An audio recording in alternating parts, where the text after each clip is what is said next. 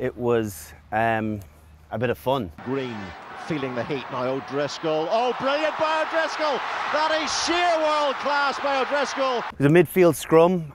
We were due to go right, and Dennis Hickey was my winger. And as soon as I got it, I thought, well, we better go through with it. And I saw Dennis run that short line as soon as possible. Myself, I needed to run a slight 45.